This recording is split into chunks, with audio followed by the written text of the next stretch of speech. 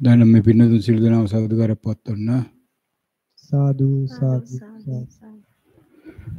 නමෝ තස් භගවතු අරහතු සම්මා සම්බුද්දස්ස. නමෝ තස් භගවතු අරහතු සම්මා සම්බුද්දස්ස. නමෝ තස් භගවතු අරහතු සම්මා සම්බුද්දස්ස. ශ්‍රද්ධා බුද්ධ සම්පන්න කුසල්බර ලෝකවාසී සියලු යෝගාවචර පින්නතුනි, සංසාරයේ කතරී ගෝර කතරී දුක් කන්දරාවේ කිලවරක් නිමාවක් අවසානයක් සම්ඩුවන් කිරීමට විරදරන්නා වූ එසේ විරදරිය යුතුයි. ඒ සඳහා ප්‍රමාණවත් කුසල් පහළ වී ඇත්තා වූ ලෝකවාසී සියලු පින්නතුන් වෙනුවෙන් තවත් කාලයක් වෙන වෙලා තියෙන බවට තොරතුරු වාර්තා වෙලා තියෙනවා. උදෑසන 10:20 පමණ පසු වෙලා තිබෙන මොහොත වර්ෂ 2019 අගෝස්තු මාසයේ 13 වෙනිදා ස්කයිප් තාක්ෂණය ඔස්සේ මේ මහත්මියක් සහ මහත්මයෙක් සම්බන්ධ වෙලා ඉන්නවා. තමන් ඉන්නා වූ රටවල් ඉඳගෙන තමන් ඉන්නා වූ ස්ථානවල ඉඳගෙන මේ මොහොතේ මේ ස්වාමීන් වහන්සේ වැඩ වාසය කරන පානදුරේ අලුබෝමුල්ලේ ආරණ්‍ය සේනාසන කුටිය සමග ඒ ආරණ්‍ය සේනාසන කුටිය බවට මේ මොහොතටපත් වෙලා තිබෙන්නේ ඒ පින්වත් මහත්මියෙකුට ඒ පවුලකට අයත් ඔවුන්ගේ පෞද්ගලික නිවාසයක් භූමි භාගයක්. මේ මොහොතට අදාළ මේ ස්වාමින් වහන්සේට විවේකීව වැඩ වාසය කිරීම සඳහා සාංගිකව පූජා කළ තියෙන නිසා සාංගික දීපවල බවට පත් වෙලා තියෙනවා මේ වස්සාන ඍතුව වෙනුවෙන් මේ ස්ථානය. අනේ නිසා ඒ ස්ථානය සම්බන්ධ කරගෙන ලෝකයටම තවත් බණක් ධර්මයක් නිරෝධ වෙන මොහොතක්. ඒ සඳහා මූලිකත්වය ගන්නේ පින්වත් මහත්මියක්. තොරතුරු මේ වනට වාර්තා වන ආකාරයට ඒ මහත්මිය සංසාරයේ ගෝර කතරේ දුක්ඛන්දරාවේ අවසානයේ නිමාව මේ වන විට මේ ගෞතම සම්බුද්ධ ශාසනය තුල අත්දැකලා තියෙන බව, තමා තුලින්ම තමා ප්‍රත්‍යක්ෂ කරගෙන තියෙන බව, තමාටම විශ්වාසයක් එහෙම නැත්නම් සැකයකින් තොරව තාහුරු වෙලා තියෙන බව ප්‍රකාශ වෙලා තියෙන බවයි මේ මොහොතේ වාර්තාව. ඒ අනුව මේ මහත්මිය තවදුරටත් උත්සාහ කරනවා මේ භවය අවසාන භවයේ බවට පත් කරගන්න. තවත් දුක්ඛන්දරාවකට තවත් දුක් එක් උත්පත්තිකට හෝ නොවන. අන්නේ සඳහා විරදරන අතරතුර තමයි නැවතවරක් මේ මහත්මියට අවස්ථාවක් උදා වෙලා තියෙන්නේ. විශ්ව ධර්මතාවය සාධාරණ වෙලා තියෙන්නේ. අවස්ථාවක් ලබා දීලා තමා තුල මේ වන විට තමා තුලින් අත්දකින්නේ කොයි ආකාරයෙන්දගෙන මෙන්න මේ විදර්ශනාවේ Tamanගේ අලුත්ම අත්දැකීම් ඉදිරිපත් කළා සාකච්ඡා කිරීම සඳහා. මේ මහත්මියගේ කුසල් ප්‍රමාණවත් නිසා මේ මහත්මියට ඒ කාර්ය සම්බන්ධ වීම සඳහා අවශ්‍ය විනයානුකූල සම්බන්ධතාවය ගොඩනගා ගන්න මේ මහත්මයා සම්බන්ධ වෙලා ඉන්නවා. වාර්තා වෙලා තියෙන ආකාරයට ඒ යාලා ආරණ්‍ය තුල රැඳී ඉන්නා වූ මහත්මයා. අන්නේ නිසා මේ මහත්මයාට අතිරේක කුසල පහළලා තියෙන තවත් ඒ තමන්ටත් සංසාරයෙන් ඈතර වෙන්න සෑහෙන විරදරලක් කරනවා. දැන් අවුරුදු ගානක් තිස්සේ තමන්ගේ තිබෙනා වූ සියලු දේවල් අතහැරලා දාලා ඇවිල්ලා රැකී ආරක්ෂා ව්‍යාපාර සියල්ලම ඒ වගේම දෙමව්පිය අනිකුත් සියලු දේවල් ආරන්ට වෙලා කවුරු හරි දෙන දෙයක් කාලා දෙවිල ඉන්න අතරතුර සංසාරයෙන් ඈතර වෙන්න විරදරනවා. පැය 24ත් මදි වගේ පේනවා. නමුත් ඒකේ යම් අකුසල් මට්ටම් තවම ගෙවි ගිහිල්ලා අවසන් නැති නිසා අනිවාර්ය වූ අකුසල් ගෙවා ගැනීමට තවත් අවස්ථාවක් උදා කරගෙන තියෙනවා. කොයි ආකාරයෙන්ද මේක බලන්නේ කියලා නැවතවරක් මේක අහගෙන ඉන්නකොටවත් Tamanට කුසලයේ මතුවෙන්න පුළුවන්. ඒක තමයි මේ මහත්මයාට ලැබිලා තිබෙනා වූ අතිරේක ප්‍රතිලාභය. ඒක නිවන වෙනුවෙන්ම තමයි නිවන්ට හරවගත්තොත් මේ භවයේ මහත්මයාටත් අවසාන සම්බුද්ධ ශාසනය බවට පත් කරගන්න පුළුවන් වෙනවා. උන්වේ ආකාරය නිසාම YouTube ජාලය හරහා මේක විරුද්ධ වෙලා තියෙනවා. YouTube ජාලය තුර ඉන්නා වූ තවත් ඕනෑම පිරිසකට මේ මොහොතේ සජීවත් නැවත තවත් අවුරුදු 2300 වුණාඩු කාලයකුත් ශ්‍රවණය කිරීමට හැකි වෙන ආකාරයට ධර්මයක් විශ්වගත වෙනවා. මේ සියල්ලේ මූලිකත්වයේගෙන ඒ දිබ්බ සෝත සහිත දෙවිවරුන් සම්බන්ධ වෙලා ඉන්න බවටයි තොරතුරු වාර්තාවයි. උන්නේ තොරතුරු ඉදිරිපත් කර ගැනීමක් තියෙන්නේ මේ தત્ත්වය පිළිබඳව මේ අද දිනේදී ධර්ම නිරෝධ කිරීමේ කාර්ය පැවරලා තිබෙන්නේ පින්වත් මහත්මියට. නිසා මේ මහත්මියට තමයි දැන් අවස්ථාව උදාවන්නේ තමන්ගේ අත්දැකීම් ඉදිරිපත් කළා කොයි ආකාරයෙන්ද ධර්මයේ තමා තුලින් තමා අත්දකින්නේ කියන විදර්ශනාව පිළිබඳ තමන්ගේ ධර්ම නිරෝධය ආරම්භ කරන්න. ඒ සඳහා මේ අවස්ථාවේ මහත් වූ ධර්මගුණ ආර්දනා කරනවා. මේ පින්වත් මහත්මියට තමන්ගේ අත්දැකීම් ඉදිරිපත් කරන ලෙස. කරන්න බලමු දැන් අලුතෙන් සම්බන්ධලා ඉන්න මහත්මියට තමන් කමටහන් ඉදිරිපත් කරන්න කියලා. අවසරයි ගෞරවනීය ස්වාමීන් වහන්සේ ඔබ වහන්සේට මගේ নমස්කාරය වේවා. අවසරයි මහත්මියගෙනුත් ස්වාමීන් වහන්සේ අර ධර්ම ශ්‍රවණය ස්වාමීන් වහන්සේ කමඨහනක් භාවනාවක් විදියට කරන්න ගිය අත්දැකීමක් ස්වාමීන් වහන්සේ දැන ගැනීමක් ආවදා වගේ කියලා ස්වාමීන් වහන්සේ ඊට පස්සේ එතනින්ම ස්වාමීන් වහන්සේ සමාධි ස්වභාවයකට ගියා ස්වාමීන් වහන්සේ එපමණයි ස්වාමීන් වහන්සේ. දැන් භාවනාවේ කාලය කොහොමද? සනස විනාඩි 2ක් වගේ ස්වාමීන් වහන්සේ. විනාඩි 2ක් වගේ. එහෙමයි. දැන් භාවනා අත්දැකීමෙන් පමණක් අදහස් ඉදිරිපත් කරන්න බලන්න මොකද ආවුදුනේ කියලා තමයි. ඒ කියන්නේ ස්වාමීන් වහන්සේ මුලම දැන ගැනීමෙන් ඉවත් වුණාම ස්වාමීන් වහන්සේ ඒ කියන්නේ දැන් අර කොන්ෆිඩන්ට් එක වගේ ඇවිල්ලා තියෙන ස්වාමීන් වහන්සේ ඒ ක්‍රියාවලියකට යන්න ඕනේ නැහැ කියන එකක් ස්වාමීන් වහන්සේ. මොකද වචනේ පාවිච්චි කරේ කම්ප්ලීට් මොකද? ඒ කියන්නේ කොන්ෆිඩන්ස් එකක් ඇවිල්ලා තියෙන ස්වාමීන් වහන්සේ ක්‍රියාවලියකට ඒ කියන්නේ ඒ කාර්ය කරන්න යන්න අවශ්‍ය නැහැ කියන එකක් ස්වාමීන් වහන්සේ. ඔව් දැන් ඒක උතන කරන්න ගිය කාර්ය මොකද්ද? ඒ කියන්නේ ස්වාමීන් වහන්සේ ධර්ම ශ්‍රවණයක් කියන එක ඒ කියන්නේ සානස එකට ගියේ නැහැ. පොඩ කල්පල වෙනවා. ධර්ම ශ්‍රවණය කරන්න කියන කාර්ය තමයි කරන්න ගියේ. එහෙමයි ස්වාමීන් වහන්සේ. අත්දැකීම භාවනාවේ අත්දැකීමේදී ධර්ම ශ්‍රවණේ කාර්ය කරන්න අවශ්‍ය නැතුව අවබෝධය ලබා ගන්න පුළුවන් වුණා කියලා දැන් ඉදිරිපත් කිරීම තියෙන්නේ. ඒ කියන්නේ ස්වාමීන් වහන්සේ ඒ කියන්නේ දැන් වෙන්නද සායනාස ඒ දැන ගැනීමම සායනාස කණේ ගහ ගන්න ඔක්කොම කරනවනේ ස්වාමීන් වහන්සේ. ඔව්. ඒක අර එතනින්ම ස්වාමීන් වහන්සේ සමාධි ස්වභාවයකට ගියා ස්වාමීන් වහන්සේ. ඒක තමයි අහන්න ප්‍රශ්න උත්තර දෙන්න. ඒකට ඒ කියන්නේ ධර්ම ශ්‍රවණීය කාර්ය ආරම්භ නොකර ක්‍රියාවලිය කියන්නේ භෞතික ක්‍රියාවලිය ආරම්භ නොකර Taman සමාධිගත වුණා කියලා කියනවා. එහෙමයි ස්වාමීන් වහන්සේ. ඒකට දැන් මේ සමාධිගත වෙලා විනාඩි 2ක පමණ කාලයක් ඒ තමන් තුළ භාවනාව සිද්ධ වුණා. එහෙමයි ස්වාමීන් වහන්සේ. නෝතර ධර්ම ශ්‍රවණී කියන භෞතික ක්‍රියාකාරීත්වයට සම්බන්ධතාවයක් ගොඩනැගුණේ නැහැ. එහෙමයි ස්වාමීන් වහන්සේ. දැන් ඒ හරහා මොකක්ද තමන්ට ඒතර අවබෝධ වුනේ? ඒ කියන්නේ කාර්යයට කරන්න යන්න ඕනේ නැහැ කියන එක දැන් අවබෝධ වුණා කියලා කියනවා. කාර්යයට ගියේ නැහැ. එතකොට කාර්යයට ගියේ නැතුව තමන්ට සමාධිගත වෙන්න පුළුවන් වුණා.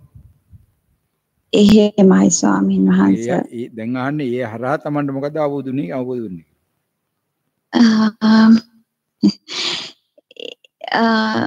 ඒ කියන්නේ සානස අවබෝධයකට වඩා සානස නිකන් අර ඒ නිර්වචනෙන් ඉවත් වුණා කියන එක ස්වාමීන් වහන්සේ ඒ දැන් මෙච්චර කල් දීලා තිබිච්ච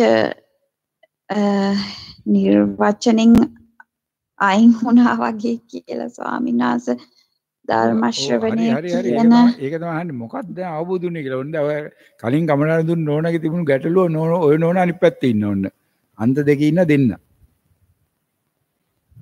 හොඳ වෙලාවට වෙනෝන ඉන්න තාම ඕන විනාඩි ඉන්න පුළුවන් ඕන දෙන්නගේ ඔය තියෙන මේ නෝනාගේ අවබෝධ මට්ටමට ප්‍රයෝජනයක් වෙන්න පුළුවන් දැන් අලුතෙන් ගමනට දෙන්න ඕනට අර කලින් නෝනාගේ තිබුණු අර මෙයාගේ මොන හරි තවත් සාකච්ඡා ස්වාමීන් වහන්සේ කොච්චර සාකච්ඡා කරත් පුංචි ගැටලුවක් ඇති වෙනවනේ තව මේ අවිචිකිච්ඡාවක් අන්නේ කඩා ගන්න පුළුවන්. දැන් මෙතනින් මේ නෝනාගේ තිබෙන මේ අත්දැකීම හරියටම සාකච්ඡාවට භාජන දෙන්න අතර ඊට කලින් ඔය නෝන දැන් උත්තරයක් දෙන්න මේ ස්වාමීන් වහන්සේ අහන එකට එහෙමයි.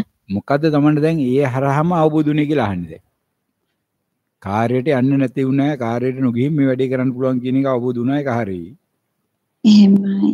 ඊට වඩා දැන් තව පැත්තේ කඩින් කියන්න බෑ දැන් ඔය දැන් කියපු එක මොකක්ද දැන් කිව්වේ ආපහු දෙවෙනියට කිව්වේ ඒ කියන්නේ නිර්වචනයෙන් ඉවත් වුණා කියන එක සාහනස. නිර්වචනයෙන් ඉවත් වුණා. නිර්වචනයෙන් ඉවත් වුණායි කියන එකේ තමයි මොකද්ද ඒතකොට ඒ හර අත්දැක්කේ. මෙතෙක් කල් තිබුණු දේවල් වලින් එහෙම නැත්නම් සතර හතිපට්ඨානේ තියෙන වචන වලින් දාලා උතන වචනයක් කියන්නේ.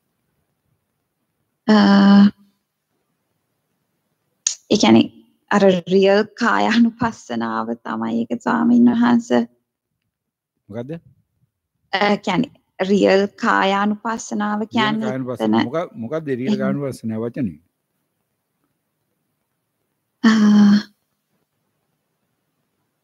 ඒ කියන්නේ ස්වාමීන් වහන්සේ කාය. ඒ කියන්නේ තේරුන්නේ නැහැ ස්වාමීන් වහන්සේ. ඔව් රියල් කායානුපස්සනාව කියන එක බුදුහාමුදුරු පාවිච්චි කරලා දෙන වචනේ මොකද්ද?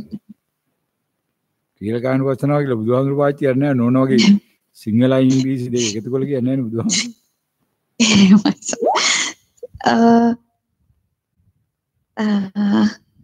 කායානුපස්සනාව කියලා තමයි සානහස. ඒ කියන්නේ කායානුපස්සනාව කියන්නේ සානහස. කායානුපස්සනාව කොටස් ටික කියන්න බෑ. කායානුපස්සනාව මොකද කරන්න ඕන කියලා අපි?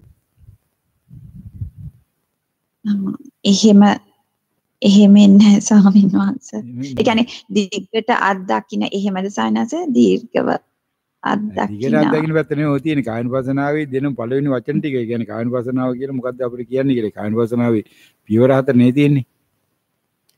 එහෙමයි සානහස. කෙලස්තාවන වර ඇතුව කෙලස්තාවන වර ඇතුව සිහියෙන් නුවණින් යුතු කයේ කයක්. කයේ කයක්.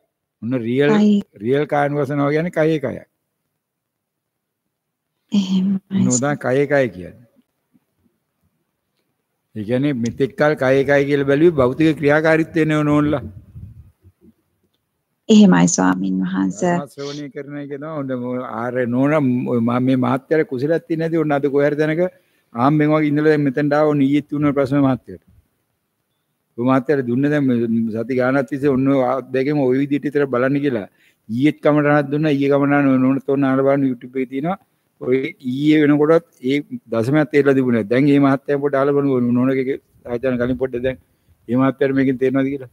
තමන්ට ලැබෙන පණිවිඩය අවසරයි ගෞරවනීය ස්වාමීන් වහන්සේ. එහෙම සෝද එතකොට මේ ධර්ම ශ්‍රවණය කියලා ආපුවම ස්වාමීන් වහන්සේ ඒ කාර්යයට ගිහිල්ලානේ එතන මේ බලන්න එතන වෙන්නේ මොකද්ද කියලා ස්වාමීන් වහන්සේ මේ හොයන්න යන්නේ.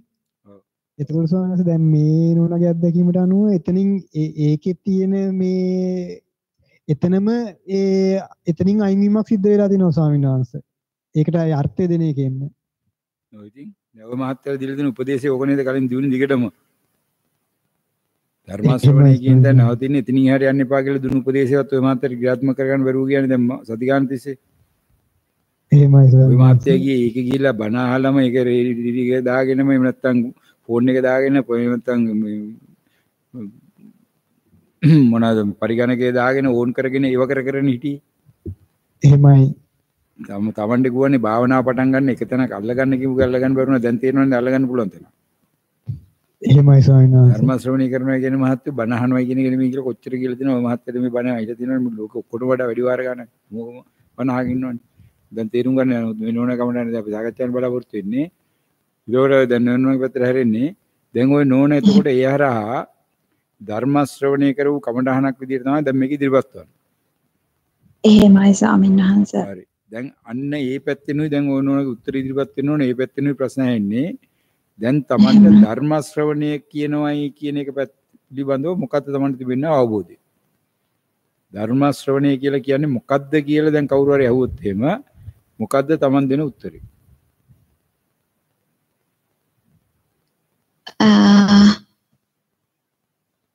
ඒ කියන්නේ සංස්මත් තේරෙන්නේ තමා තුලින් අත්දකින්න එක ස්වාමින් වහන්සේ. තමා තුලින් අත්දකින්න එක. එහෙමයි ස්වාමීන් මේක තමයි ධර්ම ශ්‍රවණය කියලා කියන්නේ. ධර්ම ශ්‍රවණය කියලා කියන්නේ කවුරුවත් කියන බණ අහනවයි කියන එක නෙමෙයි. යෝනිසෝ මනසිකාරයෙන් ධර්ම ශ්‍රවණය කරන්න කිව්වේ මෙතෙක් කල් ඔන්න ඕකටයි මෙන්න ලෝකයට පාඩමක් තියෙනවා. මේක අද කරන්න දෙයක් නැහැ. ඒක මට්ටමේ කියන වචනේ අයින් කළා හරි මේක පොදුවේ සියලු දෙනාට දෙන්න වෙනවා YouTube එක හරහා. ඒ කියන බණේ තේරෙන ගන්න කාටවත්. ඊළඟ මිනිස්සු කොඩි වින කරා ආම්නියාම්දුරන්ට ගිහලා බණ අහන්න නැතුව කොහොමද අපි ඕක කරන්නේ කියලා. මොකද මේ බණ තියෙන්නේ තමන්ගේ ළඟයි කියන එක තේරුම් ගන්න මෙන්න මෙතනින් තමයි පාඩම වෙන්න ඕනේ. ඔය වගේ අත්දැකීම කවදාවත් ඉදිරියවත් උන්නේ නැහැ. පළමු වතාවට ඔය ධර්ම ශ්‍රවණයේ කමඨහනකින් මේ තොරතුරු ඉදිරිපත් වෙච්ච එකම අවස්ථාව. නෝනත් ලොකු කුසලයක් කරගන්න ඒක අතිරේක කුසලයක් ඒක. දෙනෝන පින්ෝන් නිසා කරන එක නෙමෙයි. නමුත් සංසාරයෙන් ඈතර වෙන කෙනෙක් ලෝකයට ධර්ම දේශනා කිරීමෙන් කරන්නා කුසලයක් ඕක. ඒ නිසා දැන් තේරුම් ගන්න. ඒතකොට නෝන තේරුණ එක ධර්ම ශ්‍රවණය කියලා කියන්නේ මේ බාහිරයේ තිබෙන කවුරුවත් කියන වචන අහන එක නෙමෙයි. ධර්ම ශ්‍රවණය කියන්නේ තමා තුලින් අත්දකින්න ඕන මේ මොහොතේ මොකද්ද මේ වෙන්නේ කියලා. අන්න ඒකයි ධර්ම ශ්‍රවණය කරනවා කියන්නේ යෝනිසෝ මනසිකාරය. ඒ නිසා දැන් තේරුම් ගන්න යෝනිසෝ මනසිකාරයෙන් ධර්ම ශ්‍රවණය කරනවා නම් එක වචනයක් හරි බණ හරි වෙන දෙයක් හරි ඇහිලා තියනවා කියන්නේ ධර්ම ශ්‍රවණය නොවෙච්ච අවස්ථාව. එහෙම උනේ නැති අනිත් අවස්ථාවලදී විතරයි ධර්ම ශ්‍රවණය සිද්ධ වෙන්නේ. කියන්නේ ඇතුළත කතාවට සවන් දීගෙන හිටියානම් ඒ කියන්නේ ධර්ම ශ්‍රවණයක් වෙලා තිනවා. ඒකේ අල්ලගත්තන යම් තැන්වලදී ධර්ම ශ්‍රවණය නතර වෙලා තිනවා. අල්ලගත්තේ නැත්තම් අනිත්‍යානුපස්සනාව සිද්ධ වෙලා තියෙනවා. ඔන්න අනිත්‍යානුපස්සනාව වෙන්න තැන. දැන් නෝඩ ඔය ධර්ම ශ්‍රවණය හරහා දැන් ඊට පස්සේ අහන ප්‍රශ්න වලට දැන් උත්තර දෙන්න ඕනේ. ඔය ධර්ම ශ්‍රවණේ විනාඩි දෙකක් දැන් සිද්ධ වුණානේ එතකොට. එහෙමයි ස්වාමීන් වහන්සේ. භාවනාව සිද්ධ වුණ විනාඩි දෙකක් ධර්ම ශ්‍රවණයට අදාළ උපකරණ දැම්මේ නැහැ. කියන්නේ භෞතිකව බණ හිතක් සිද්ධ වුණේ නැහැ. එහෙමයි ස්වාමීන් වහන්සේ. හරහා තමන්ට ලැබුණා වූ අත්දැකීම් සහ ඒ අත්දැකීම් වල තිබුණා අවබෝධයන් ටික විස්තර කරන්න.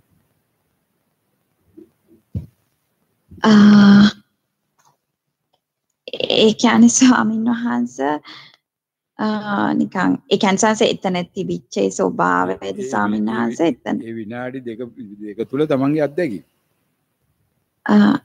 එහෙමයි ස්වාමීන් වහන්සේ එතන ස්වාමීන් වහන්සේ කියන්නේ අර කියන්නේ සත්‍යං රූපාවචර කියලා තිබුණානේ ස්වාමීන් වහන්සේ දැන් එහෙම නෙවෙයි ස්වාමීන් වහන්සේ නිකන් භුක්තියට සවි කරගත්ත සමාධියක් ස්වාමීන් වහන්සේ ස්ටැබ්ලිෂ් වෙලා තියෙනවා කියලා ස්වාමීන් වහන්සේ භුක්තියට සවි කරගත්ත සමාධියක් ස්ටැබ්ලිෂ් වෙලා තියෙනවා කියලා. එහෙමයි ස්වාමීන් වහන්සේ. ඒකට සාක්ෂි ඉදිරිපත් කරන්න. ඒ කියන්නේ ස්වාමීන් වහන්සේ නිකන් ඒකාග්‍රතාව වෙච්ච ස්වභාවයක් ස්වාමීන් වහන්සේ. ඒ කියන්නේ නිකන් දැන් මානසිකාර පත් නෙමෙයි ඒකාග්‍රතාවය ඒ කියන්නේ මානසිකාර තියෙන බවත් එතන එහෙම තියෙන සංස දැන ගැනීම කියන එක. නමුත්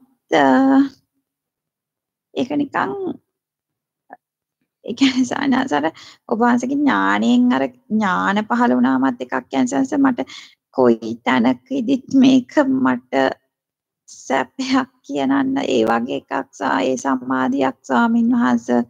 ඔය එක හරි සමාධිය ගැන විස්තර කිරීම කරන්න ඕන. මොකද්ද දැන් එතකොට තමන්ගේ ඔය කියන ඒවාට තියෙන සාක්ෂි විදිහට එන්නේ. එතන දැන් ඔතන ඒකාග්‍ර වුණා කියලා කියනවා. එතකොට සමාධියත් කියලා කියනවා. කාමාවචර රූපාවචර වලත් නෙමෙයි කියලා කියනවනේ තමන්ට භුක්තියට සවි වුණා කියලා. එහෙමයි සායනස. ඔව් භුක්තියට සවි වුණා කියන එකේ මොකක්ද තියෙන මේ සාක්ෂිය දැන්? කියන්නේ ඥානය පහළ වෙච්ච නිසා කියන එකෙන්ද කියන්නේ හදන්නේ.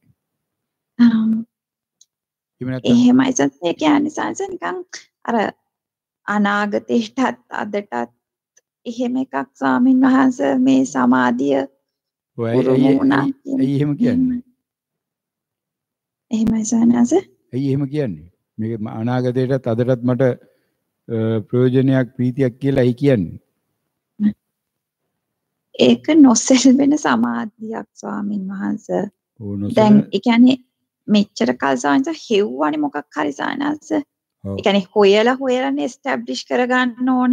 ඔව්. ඒ දැන් ස්වාමින් වහන්සේ අර නිකන් අර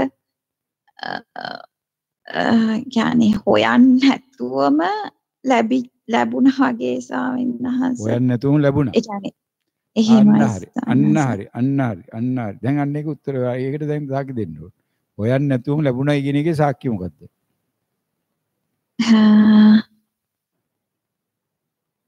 එහෙමයි සානස. ඒ කියන්නේ භුක්තියට සවි වෙච්ච සමාධිය සාංශ එහෙමයි කියන්න ඒක පුළුවන්. හොයන්න නැතුව ලැබුණයි කියන එක දැන් ඔප්පු කරන්න ඕන. එහෙමයි සසර.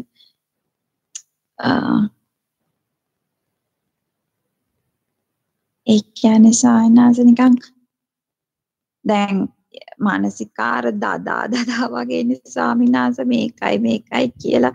ඔව් හරි අන්න ඒක තමයි ඔය දැන් කරපු භාවනාව දැන් කියන්න ඕන. මානසිකාර දදා ගියේ නැහැ කියලා මෙතනින් දැන් ඔප්පු කරන්න කරපු භාවනාවෙන් තමන්ගේ ඔය දැන් ඉදිරිපත් කරන කමටහනේ විනාඩි දෙකට අදාළ දේවල් වලින් ඔක ඔප්පු කරන්න ඕනද? එහෙමයි සායනාස කියන්නේ එහෙමයි සස එහෙම වුණොත් සායනාස දැන් ධර්ම ශ්‍රවණය කියන්නේ දැන ගැනීමෙන්ම සායනාසේ ස්වභාවයටපත් උනානේ. ඔව්. ඒ ස්වභාවය ඒ කියන්නේ මුක්තියට සවිවෙච්ච සමාධියක් නිසානේ සායනාස දැන් හොයන්න ගියා නම් වෙන්නේ ස්වාමීන් වහන්සේ. හරි හොයන්න ගියා නම් දැන් ඕකේ හොයන්න ගියේ නැහැ කියලා කියන්නේ කොහොමද කියලා විතරක් කොහොමද උත්තර දුන්නේ නැද්ද? වැඩිපුර ඕනේ නැහැ. හොයන්න නැති නිසා නසර කියන්නේ ඒකන් කන්නට ගහගෙන ඒවා නොකරන්න ගිය නිසා සායනාස. කන්නට දාගන්න ගියේ නැති නිසා. එහෙමයි සායනාස. ඒ කියන්නේ ධර්ම ශ්‍රවණයේ ක්‍රියාකාරීත්වයේ ගියේ නැති නිසා තමන් කියනවා හොයන්න ගියේ නැහැ කියලා. එහෙමයි ස්වාමීන් වහන්සේ. ඕක කියන ඔච්චර හොයන්න අවශ්‍යතාවයක් නැහැ ස්වාමීන් වහන්සේ එස්ටැබ්ලිෂ් වෙච්ච සමාධිය නිසා. ඉතින් ඕක කියන ඔච්චර තටවන්නේ මොකටද? එහෙමයි. ඒක කියන්නේ සාස දැන් අර භෞතිකයට ඒක නිකන් අර භෞතිකයට ගැට ගැහෙන එක දෙපයි සායනත. අන්න ඒක තමයි නෝන කියන්නේ. ඔය නෝන අද අර කලින් නෝනගෙත් දැන් කොහොම හරි එනෝන අයින් කරලා බෙදන්නේ නැහැ. මේක සාකච්ඡා කරනවා. ඒ කුසලයක් නැහැ නෝනට. ඉතින් අන්න ඒ වගේ තමයි කියන්නේ. ඔතන පේනවනේ පැහැදිලි භෞතික සම්බන්ධයක් මෙතෙක් කල් තියාගෙන හොයපු එක දැන් භෞතික සම්බන්ධයක් නැතුවම ආවයි කියන එක දැන් සනාත වෙනවනේ Tamanට Tamanගෙම. එහෙමයි ස්වාමීන් වහන්සේ. දැන් ඒතකොට මේ Tamanට දැන් භාවනාවකදී දැන් ධර්ම ශ්‍රවණයේදී එන ඕක දැන් සින්දුවක් ඇහෙනකොටත් බස් එක යනකොට බස් එකේ සින්දුවක් යනකොටත් නෝන වැඩේ කරන්න පුළුවන් ඊට පස්සේ. එහෙමයි ස්වාමීන් වහන්සේ. කියන්නේ ඕනම අවස්ථාවක ඒක ස්වාමීන් වහන්සේ. සින්දුවක් ඇහුණාත් එහෙම නැත්නම් චිත්‍රපටියක් මේ බැලනකොටත් එහෙම නැත්නම් මේ දේශපාලන කතාවක් යනකොටත් ඔය වැඩේම කරන්න පුළුවන් නෝ කියන විදිහට. එහෙමයි ස්වාමීන් වහන්සේ. ඒ කියන්නේ ඒක නිසා මට කියනවා මේක දැන් මට මේ මොහොතේත් මට මේක ප්‍රයෝජනයක් ලාභයක් මේක මට අනාගතයටත් ප්‍රයෝජනයක් ලාභයක්. එහෙමයි ස්වාමීන් වහන්සේ. ඒකේ ඥානෙ පහළ වුණා කියලා කියනවා. එහෙමයි. එතනට ඇවිල්ලා ඒ තැනට ඇවිල්ලා තියෙනවා කියන එකක් ප්‍රීතියක් තියෙනවා ස්වාමීන් වහන්සේ. කියන්නේ ඒක එතකොට තමන්ගේ මෙතෙක්කල් රූපාවචර කී හිටියට වඩා තමන්ට තියෙන එක තමන්ට ඕනලාක තමන්ට ඕන තැනකදී අරගෙන එකට යන්න පුළුවන්. එහෙමයි සංසද. ඒ කියන්නේ ඥානෙත් තියෙනවා තමන්ට. අවසරයි සංසද. ඒ ඥානෙත් තියෙනවද එතකොට? දැන් ඥාන කීයක් පහළ වෙලා තියෙනවද? ඒක ඥානෙ පහළ වෙලා ඥාන කීපයක් පහළ වෙලා තියෙනවද? ඒ කියන්නේ අනාගතයටත් ඒක කියන එක තමයි සානස පහළ වෙලා තියෙන නිසා ඒ කියන්නේ දකින්න නිසා ඒ විදියට ඔය ඥාන කීයක් තියෙන එක ඥානයක් තියෙන. කියන්නේ දැන් මේක මේ මට මේ මොහොතේ ලාභය ප්‍රයෝජනයක් අනාගතයට ලාභය ප්‍රයෝජනයක් කියන ඥානෙ පමණක්ද තවත් ඥාන තියෙනවද කියලා අහන්නේ කියන්නේ තමන්ට අවබෝධයට. නිමයිසද කියන්නේ ඒ කියන්නේ එස්ටැබ්ලිෂ් කර යන්න ඕනේ නැහැ ස්වාමීන් වහන්සේ. කියන්නේ හොය ඒ කියන්නේ දැන් සඳ බුක්තියට හොයාගෙන යන්න ඕනනේ ස්වාමීන් වහන්සේ. හොයාගෙන යන්න ඕනේ නැහැ කියන එකෙන් මොකද්ද ඒතර තමන් තේරෙන්නේ? තමන්ට ඒක තමන්ගේ ළඟ ඕනලාගේ තමන් ළඟ තියනවා කියන එක. තියෙනවා කියන එක තමයි. තමන්ට කැමති වෙලාවක එනම් පාවිච්චි කරන්න පුළුවන්. පාවිච්චි කරන්න පුළුවන් එහෙමයි ස්වාමීන් වහන්සේ. කියන්නේ බුක්තියට සවි වෙච්ච බුක්තිය කියන වචනේ හරිනව නමුත් උතුම් ඥාන පැත්තෙන් ඉස්සරහට වෙන්න ඕන විදිහ නෙමෙයි. يعني තමන්ගේ පර්ස් එකේ තියෙන නෝට් එකක් වගේ. එහෙමයි ස්වාමීන් වහන්සේ. තියෙන මුදල් නෝට්ටුවක් ඕන්ලා ඕන තරකට දීලා තමන්ට ඒකට අදාළ බඩුවක් ගන්න පුළුවන් නේ.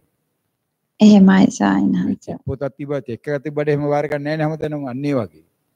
එහෙමයි ස්වාමීන් වහන්සේ. අන්න ඒක තවත් ඥානයක් එතකොට. ඒ කියන්නේ මේක මට ඕන වෙලාවක ඕන අවස්ථාවකදී පාවිච්චි කළ හැක්කක් කියන එක තවත් ඥානයක් එතකොට.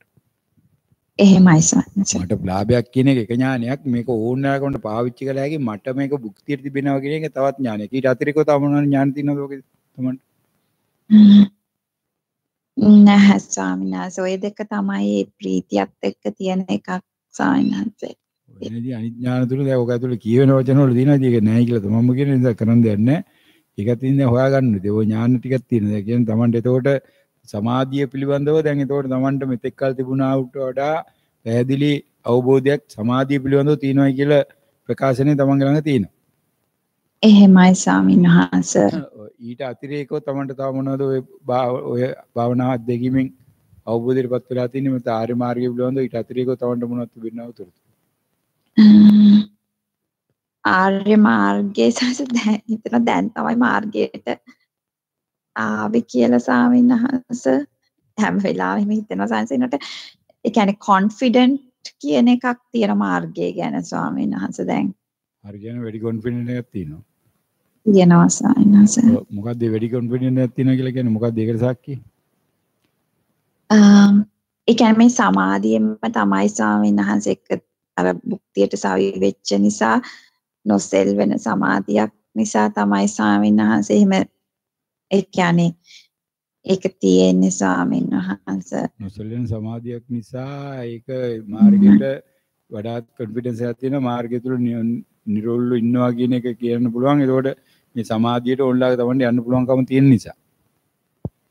එහෙමයි සායනාස ඕනෙලක් කියන්නේ ඒක යෑමකට වඩා සායනාස ඒකෙමයි ඉන්නේ කියන එක තියෙන්නේ. ඒකට වඩා ඒකම තමයි ඉන්නේ. ඉතින් සමාධියම තමයි ඉන්නේ ඒකට.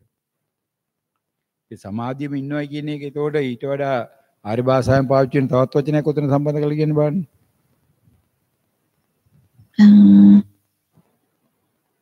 ඒ කියන්නේ සායනස කාමාවචරින් උඩ එහෙමද සායනස? නෑ ඒවනේ මේ සමාධිය වගේම තවත් තනි වචනයක් සමාධිය ඉන්නවා කියන එක තහවුරු කරන පාවිච්චි වෙන අනිත් වචනේ උතන ඉන්නේ නෑ. සතියෙන් සතිය අන්න ඒක සතිය දාන්න උතන ඉස්සරහට එන්න ඕන. සමාධිය කියන එක අපි ඔගේ බෑග්ග්‍රවුන්ඩ් එකට වගේ දෙන නමනේ. يعني සතියෙන් එහෙම තමයි සතියෙන් හැමතිස්සෙම ඉන්නත පුළුවන් තමයි. ඒ කියන්නේ සතියෙන් මම මේ සමාධියට සමාදිනවා සතියෙන් සමාධියෙන් නැගිටිනවා කියන එකනේ බුදුහාමුදුරුවෝ පෙන්නන්නේ. එහෙමයි කියන එකට ඉන්නකොටත් තමන් දන්නවා සමාධිය ඇතුළේ ඉන්නකොටත් දන්නවා සමාධියෙන් එළියට යනකොටත් දන්නවා. එළියට යනකොට දන්න නිසාටක් ගාලා අපෝ ඇතුළට එන්න ඕන බව දන්න ඇතුළටක් ගාලා එවෙනවා.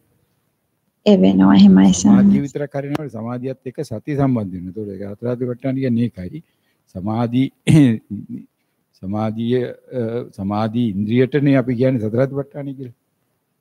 එහෙමයි. එනිසා සතරාදි වට්ටාන නෙවෙයි සමාධි ඉන්ද්‍රියට කියන්නේ අපි මේ ධ්‍යාන ටික. ඒක ධ්‍යාන ඊට පස්සේ සමාධි සම්පෝජංගය ගියන් පස්සේ අපි අනිත් ධ්‍යාන ටික සම්බන්ධ කරගන්නවා. ඒ ඔක්කොම එකතු වුණාම අපි කියන්නේ සතිය තුල තමයි අපි දැන් මේ කාලය ගත කරන්නේ. එතකොට සතිය තියෙන කොටත් දන්නවා සතිය නැති කොටත් දන්නවා. සතිය තියෙන කොට දන්නවනම් ඒකත් සතිය. සතිය නැති කොට දන්නවනම් ඒකත් සතිය. එහෙමයි ස්වාමිනාස. ඒ කියන්නේ සතිය ගන්න එෆෙක්ට් එකක් ඕනේ වගේ එකක් දැන් තියෙන්නේ ස්වාමිනාස. ඔය දෙක පැහැදිලිුනේ කිව්ව වචන. සතිය. ඒ කියන්නේ නිකන් සතිය දැන් ටිකක් මේක කලින් ස්වාමිනාස තාම නිකන් සතිය ටිකක් මමයා කරනවා වගේනේ ස්වාමින්වහන්සේ. ඔව්. දැන් නිකන් සතිය ඒ කියන්නේ ගන්න අවශ්‍ය නෑ ස්වාමීන් වහන්සේ සතිය එතනටම ඇවිල්ලා තියෙන්නේ කියන එකක් තියෙන්නේ. සතිය කියන්නේ තමන්ගේ බුද්ධිය තුළ දැන් සතිය නිරන්තරයෙන් තමන් ළඟම ඉන්නවා කියන එක. එහෙමයි සායනස්. සතිය තුළ තමයි තමන්ගේ තෝඩ කාලය ගත වෙන්නේ කියන එකයි කියන්නේ එතකොට. එහෙමයි ස්වාමීන් වහන්සේ. ඔය දෙයක් නෑ. එහෙමයි. එතකොට ඒ හරහා එතකොට තමන්ගේ ආර්ය මාර්ගයේ ඉන්න සම්දිස්ථානය පිළිබඳව මොකක්ද තමයි ඉතින් තොරතුරු? ඒ කියන්නේ අනාගාමී මාර්ගයේ හොඳටම ඉන්නවා කියන එක ස්ථිරයි ස්වාමීන් වහන්සේ. නෑ මාර්ගය තුල ඉන්නවා කියන එක ස්ථිරයි කියන එකට සාක්ෂියක් ඉදිරිපත් කරන්න ඕකේ.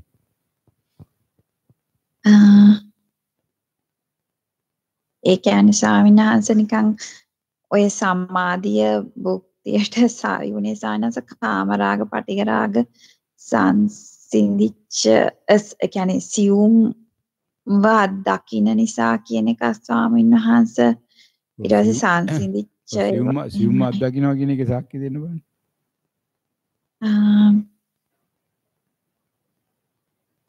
ඒ කියන්නේ සානස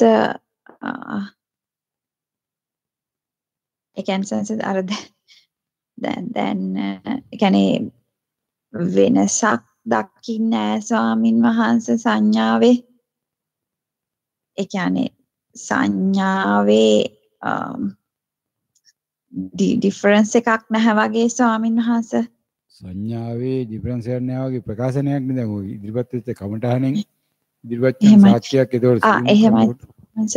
ඒ කියන්නේ සංස දැන් අර ධර්ම ශ්‍රවණීය ස්වාමීන් වහන්සේ අවශ්‍යතාවයක් ආවේ නෑනේ ස්වාමීන් වහන්සේ භෞතික ක්‍රියාවලියකට යන්න.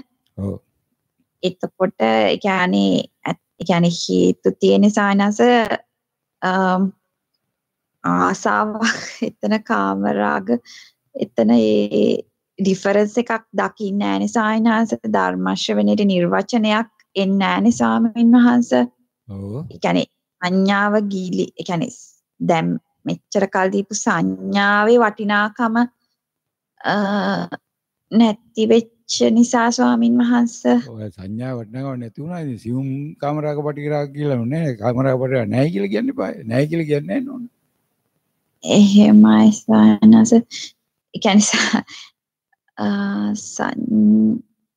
ඒ කියන්නේ කියන එක හරි. ඔය කියන එක හරහා නෝන කියනවනම් කාමරාග පටිගරාග නැහැ කියලා එනේ දැන් මම අනාගාමී වුණා කියලා කිව්වනම් ඔය කියන ප්‍රකාශනය පිළිගන්න වෙනවා. එහෙමයි ස්වාමීන් වහන්සේ නමුත් ඊට වඩා හොඳ එකක් අල්ලගත්තානේ ස්වාමීන් වහන්සේ. මොකක්ද අල්ලගත්තේ?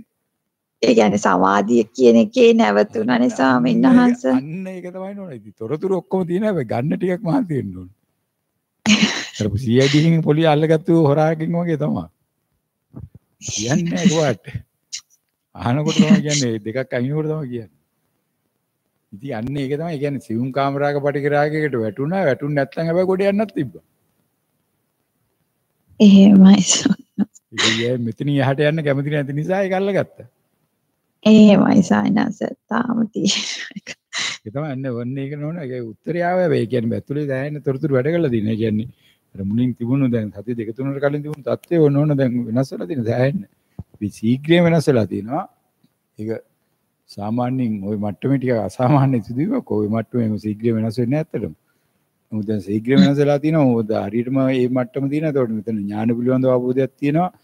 කාමරාග පටිගරාග සිවුමුණයි කියන එකක් තියෙනවා. කාමරාග පටිගරාග සිවුම් වෙච්ච එකට යහපැත්තේ සංසිඳීම පිළිබඳව අත්දැකීමක් ඇත්තෙම නැහැ හැබැයි. ඒ කියන්නේ සසාර විශ්වගත වීම එකක් වගේ ඒ කියන්නේ වෙන අවස්ථාවල දකින්නවා ස්වාමී එකක් දැකලා තියෙන සායනසේ උනට නමුත් දැන් මේ භාවනා අත්දැකීම නැහැ නේද? මේ භාවනා අත්දැකීම නෑ ස්වාමීන් වහන්සේ. මේක තමයි කියන්නේ ඇකියුමුලේෂන් එක නෑ වෙලා තියෙන එකයි. එහෙමයි. අයිසොලේට් වෙනවා. අයිසොලේට් වෙනකොට තමයි ඒකෙත් ඒකින් කරන්න දෙයක් නැහැ. නමුත් ඒක නැතුව වෙන ආකාරයක ওই අත්දැකීම තුල Tamante මේ පැත්තට ගියා කියන තොරතුරක් වාර්තා වෙන්නෙම නැහැ. නැහැ ස්වාමීන් වහන්සේ. කියන්නේ සියුම් කියන එකට පිළිබඳව තමයි සැකයක් නැහැ. මේ සමාධිය කියන එක සියුම් කාමරාග පටිගරාග කියන එක පිළිබඳව Tamante අවබෝධයක් තියෙනවා. එහෙමයි සාංශ. ඒ කියන්නේ සායනස මට දැන් ඒ කියන්නේ මට සාංශ දැන් අර සෝවාන් වෙච්ච කාලේ සාංශ අර මහත්මී කියපු අර කයින් එළිය ගිය සක්කාය දිට්ඨිය සාංශ සම්පූර්ණයෙන්ම කැඩෙන තැන එතනනේ ඔප්පු වෙන්නේ ස්වාමීන් වහන්සේ. එදා දැක්ක දාසල සාංශ එතනට යන්න ආසයි සාංශ. නමුත් ඒක එහෙම නෑ ස්වාමීන් වහන්සේ. එතනට ඒ කියන්නේ ඒක තමයි ෆයිනල් ගෝල් එක කියලා තේරෙනවා ස්වාමීන් වහන්සේ. ඒක දැක්ක නිසා. නමුත් ස්වාමීන් වහන්සේ ඒ දුෂ්කරයි ස්වාමීන් වහන්සේ මට ගමන එතනට යෑම. මේ පැහැදිලිනේ මොකද කිව්වේ කියලා. මොක වෙන පාර පරණ එක සම්බන්ධ කරලා මේ කමටහන් දෙදිවත් කරේ ඒක. නෑ ස්වාමීන් වහන්සේ දැන් අර මහත්මිය කියනකොට ස්වාමීන් වහන්සේ කලින් මහත්මිය අර කයින් අයින් වෙලා ස්වාමින් වහන්සේ ඒ කියන්නේ ඒක සංස එකපාරක් අත්දැකලා තියෙන ස්වාමින් වහන්සේ මම. ඔව්. එතනදි තමයි සංස මගේ අර සක්කාය දිට්ඨිය සම්පූර්ණයෙන්ම කියන්නේ අර මම මගේ කියන එක නැති වුණ සානස. ඒ කියන්නේ මේ ඒ කියන්නේ එතනින්දී අවබෝධ වුණා සංස කෙලස් තියෙන නිසා තමයි එතන ඒක යන්නේ නැත්තේ කියලා. ඔව්. ඒ වුණා සංස එතන එස්ටැබ්ලිෂ් කරගන්න මගේ ගමන සායනස ගොඩක් දුෂ්කරයි ස්වාමීන් වහන්සේ. එතනට ඒක ඒ කියන්නේ මේ මට්ටමේ එතනට යන්න දුෂ්කරයි කියලා කියන්නේ.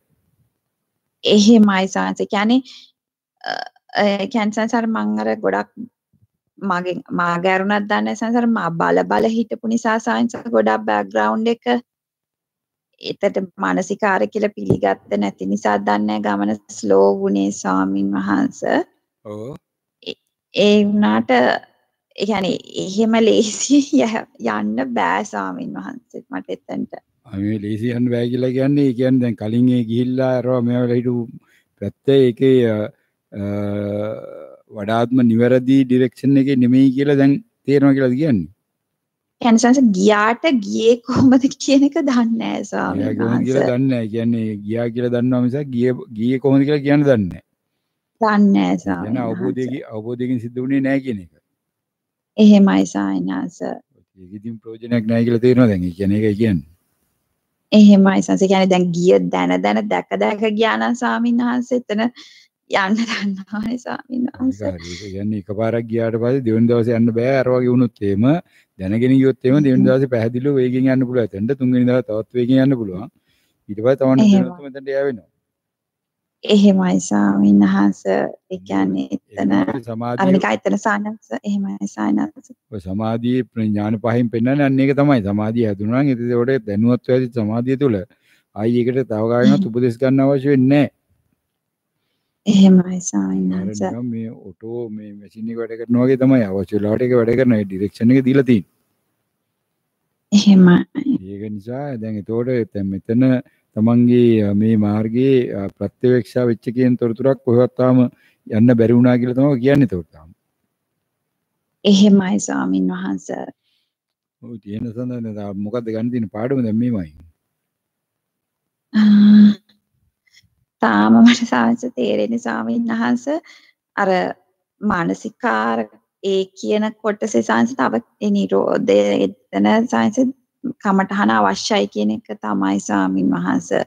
ඒ ඔක ඇතුලේ දැනින් දිගින් දිගටම මානසිකාර තිබුණයි කියන එක තමන් දන්නවයි කියලා ප්‍රකාශනේ ආවනේ. එහෙමයි ස්වාමින් වහන්සේ. මේ මානසිකාර ගැටලුවක් නැතුව තමන්ට මේ ආකාරයට සමාධිය තුල ඉන්න පුළුවන් වුණා කියන තොරතුර තමන් දන්නවා. එහෙමයි ස්වාමින් වහන්සේ. ඒ කියන්නේ ඒතකොට සමහර තැන්වලදී එතන කමටහන සිද්ධ වෙච්ච එකයි සමහර තැන්වල කමටහන සිද්ධ වුණා නැද්ද කියලායි සමහර වුණේ නැහැ කියලායි ඒ වගේ අවස්ථා කීපයක තොරතුරු තියෙනවා කියලාද ඔය කියන්නේ. එහෙමයි සංස කියන්නේ තාව කෙලස් තියෙනවා කියන එක ස්වාමීන් වහන්සේ කියන්නේ තාම බලාගෙන ඉන්න ගතියකුත් තියෙනවා ස්වාමීන් වහන්සේ. එතන මානසිකාර බව නොදැන. වන්න එක තමයි නෝනා අර විශ්වගත වීම කියන එක ওই වචනේ දැන් අල්ලගෙන ඉන්න පාට පේන්නේ කතාවෙන් විශ්වගත වෙච්ච එක නැතුව දැන් ඔය බලන්න අපි එතන සාමාන්‍යයෙන් අපි යොතන පාවිච්චි වෙන්නේ මුක්තිය කියන එකනේ. එහෙමයි මුක්තිය කියන එකට දැන් ඔය සමාධියෙන් මුක්තිගත වීමකට ඔය භාවනා අධ්‍යක්ීමෙන් මේ කියාගන්න බැරි වුණා කියන අත්දැකීම තමයි තියෙන්නේ. එහෙමයි ස්වාමීන් වහන්සේ. එතෙන්ට තමයි දැන් පාඩම ගන්න ඕනේ. කියන්නේ දැන් මෙතනින් එහා පැත්ත සමාධියෙන් විමුක්තියට අනුගත වෙලා විමුක්තිය තුල ඉන්නයි ඊට පස්සේ විමුක්තිය භුක්තියට සවි කරගන්නයි. ඒ සමාධිය භුක්තියට සවි කරගත්තාට පස්සේ ඊට පස්සේ සමාධියෙන් දිනු කරලා භුක්තියට ගන්න ඕන විමුක්තියට යන්න ඕන. ඊට පස්සේ විමුක්තිය භුක්තිය සවි කරගත්ත දවසට එතකොට තමන්ගේ අනාගාමී ඵල ඉවර කරගන්න පුළුවන්. ඒකෝර තමයි අපේ සංසිඳීම තියෙන්නේ. එහෙමයි සාන්න. සංසිඳීම යන්න එන්න තියෙනකොට ඒතකොට අපිට ඵලේ නැහැ.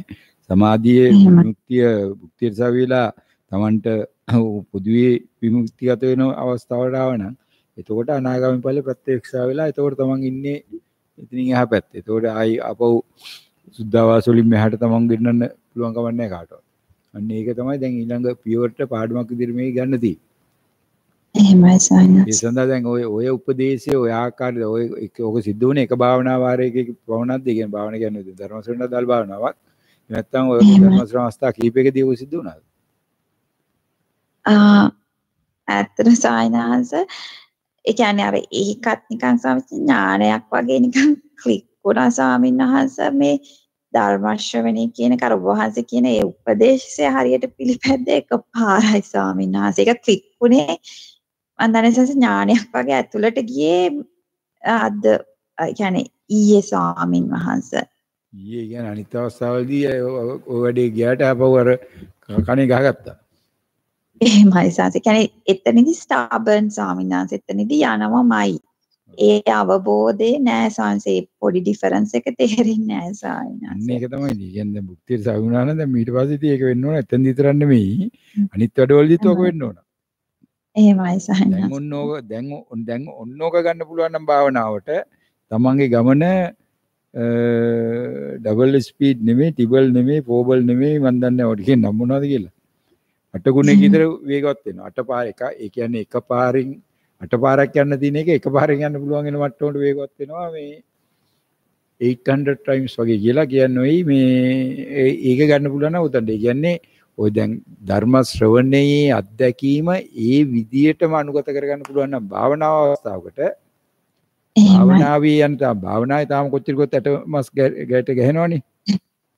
එහෙමයි සායනස. වාඩි වෙලා හරි බැරි ගහිලා කොට්ට දාගෙන මෙට්ට දාගෙන කකුල උළුඩින් තියාගෙන වැඩ කරනවනේ. එහෙමයි සායනස. අන්න ඉතින්ද අනුගත වෙලා ඒ වැඩේට දුන්නා නම් ගේම ආයි මුකුත් නැහැ. පුදුම වේගයකින් එහා පැත්තට වයින්න පුළුවන්. එහෙමයි සායනස. ඒකට එදිනෙදා වැඩ වලටත් ඒක එහා කාටම යනවා. ඒකට එදිනෙදා වැඩ නිකන් Tamanට හරි ජොලියක් වෙනවා. එහෙමයි සංස්තේයි. එහෙමයි සායනස. ඒ කියන්නේ අභ්‍යන්තර පිළිගන්නේ නැහැ ස්වාමීන් වහන්සේ. ඔබ වහන්සේ කොච්චර කිව්වත් දැන් ඔත්තනදී පිළිගත්තා ස්වාමීන් වහන්සේ. එතනදී ස්වාමීන් වහන්සේ කිව්ව නිසා පිළිගත්ත අත්දැකීම නිසා පිළිගත්තා. ඒ කියන්නේ සංසේ එතන ඒක කරලා බලන්න ඕනේ කියන එක පිළිගත්තා ස්වාමීන් වහන්සේ. කරලා බැලුවම ඔප්පුණා. එකපාරක් කරලා බලන්න ඕනේ කියලා පිළිගත්තා. එහෙමයි. කරලා බැලුවම ඔප්පුණා.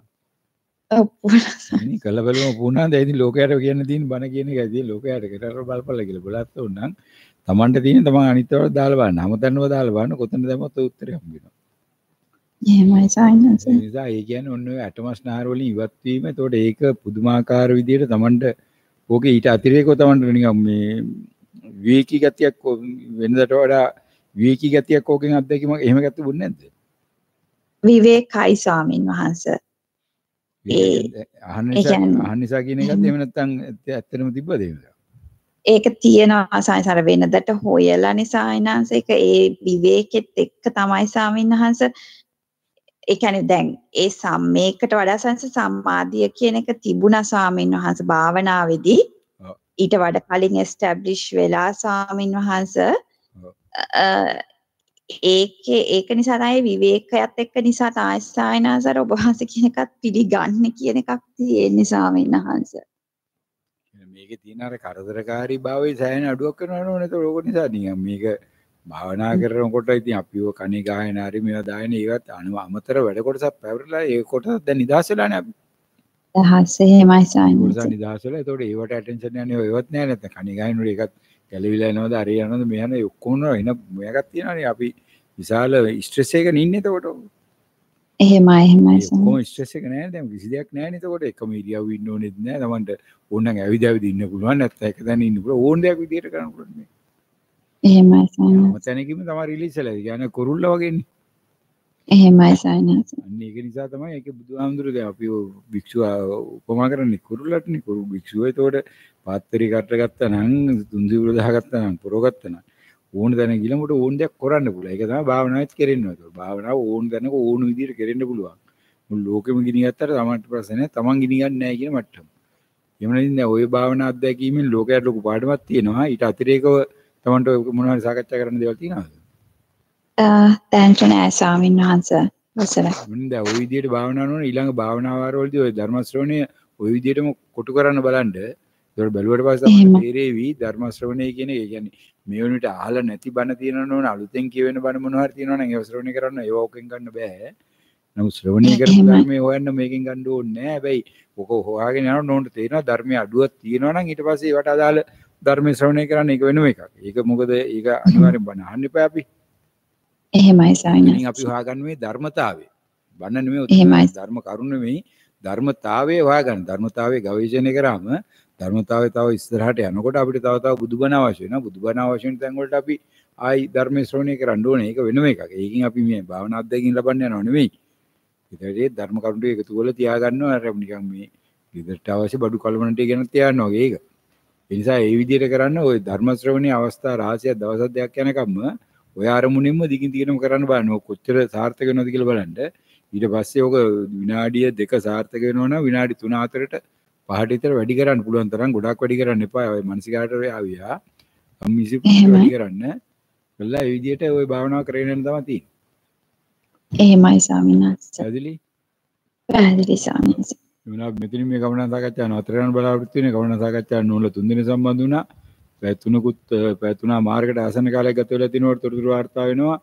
මේ නෝන ඔක්කොම සම්බන්ධ වුණ ස්කයිප් ජාලය අරයි ඒ තමන් ඉන්නා වූ රටවල් වලින් ඉන්නා වූ තැන් වල ඉඳගෙන ඊට අතිරේකව මේ ආරණ්‍ය සේනාසනයේ රැඳී ඉන්න මහත්මය සම්බන්ධ වෙලා දිගින් දිගටම මෙතනත් මේ ස්ථානයේ මහත්මය ඇවිල්ලා හිටිය ටික වෙලාවක් දැන් නම් මේ මහත්මය නෑ නැවතරක් කොමුණත් ලෝකයට ලොකු බණක් කියවන ඕන තුන්වෙනි ඕනයි කමඨාන හරහා අනිත් නෝන දෙන්නා කමඨාන වල පාඩම් තියෙන නමුත් ඒවා එළියට යවෙන එකක් නෑ ගොඩක් වෙලාවට මොකද ඒවා මේ සීක මට්ටමේ අනාගාමී මාර්ගය තුල ඉන්නා වූ නෝන්ලා 3 දෙනෙක් තමයි අදහස් ප්‍රකාශ කරේ කමඨාන් දුන්නේ 3 දෙනාම ඒක ඉස්සරහට යන බවට තාතු වෙනවා කියලා තොරතුරු තියෙන්නේ ඒ නිසා ඒවා එළියට යන මේ තුන්වෙනි නෝනාගේ කමඨානේ තියෙන ධර්ම ශ්‍රවණය කිරීමට අදාළ තොරතුරක් ඒකේ ධර්ම ශ්‍රවණයට අදාළ කාර්ය කොටස බමනක් සමානට YouTube ජාලය හරහා ලෝකයට යන්න පුළුවන් ඉස්සරහදී ඉති වෙනව ධර්මතාවය කොයි ආකාරයෙන්ද අත්දකින්නේ කොහොමද කරන්න ඕන කියලා ඉල පාඩමක් විදියට ඒකෙන් ලොකු පාඩමක් ලැබුණා ඒ ස්කෑන් ජාලය හරහා සමග මහත්මයාට නෝන්ලාට උදව් කරන්න සම්බන්ධිත ඒ මහත්මයාගේ අත්‍රේ කුසලයක් ඒ හරහා ඒ මහත්මයාගේ තිබෙනා වූ ගැටලු විසඳ ගන්න පුළුවන් වෙයි ලෝකයට විශාල බණක් කියවල තියෙන නිසා මෙතන මේ කමඨාන් සාකච්ඡාව නතර වෙනවා සියලු දෙනාටම නිවන් සැප ලැබේවා වහන්සේට මගේ නමස්කාරය වේවා. සාදු සාදු. සුපත් වේවා නිදුක් වේවා නිරෝගී වේවා නිර්වාණ අවබෝධ ප්‍රඥාව සාක්ෂාත් වේවා. සාදු. සියලු දෙනාටම තෙරුවන් සරණයි. මම දැන් මෙතන